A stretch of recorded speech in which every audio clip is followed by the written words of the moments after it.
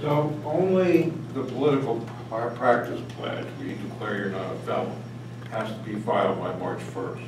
It does. We're trying to have a convention in May, ideally.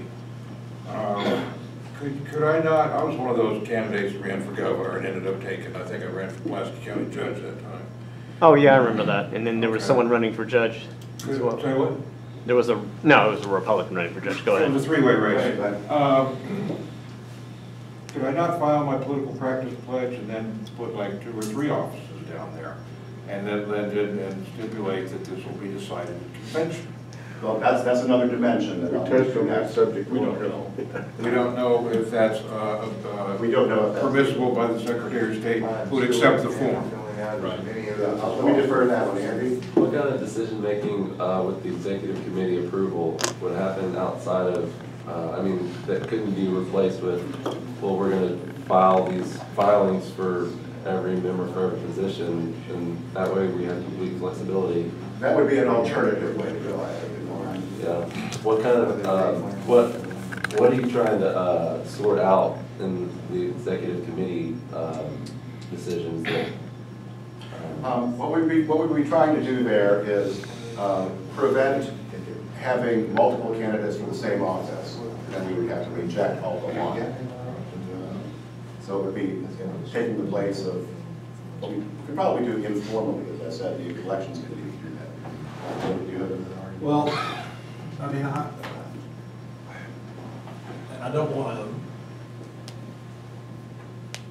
to reduce the import of what we're talking about here.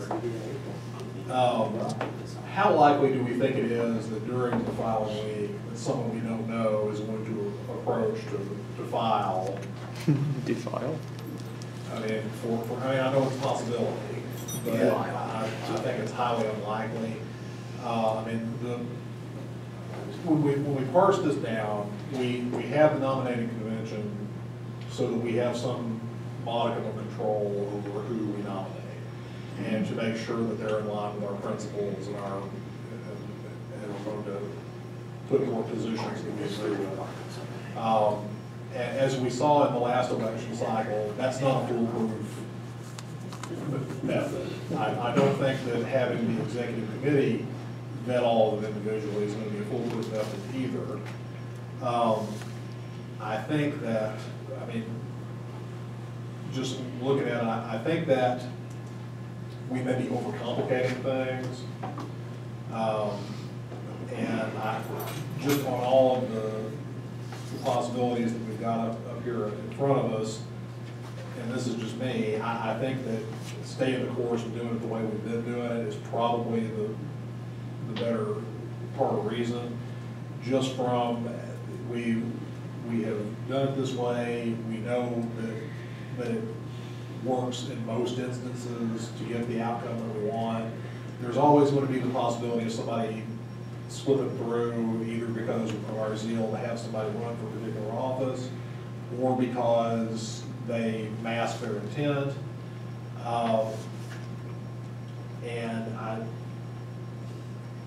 I think that we're just, I think that we are, as much appeal as doing what Melissa was suggesting with the malicious compliance would be a lot of fun.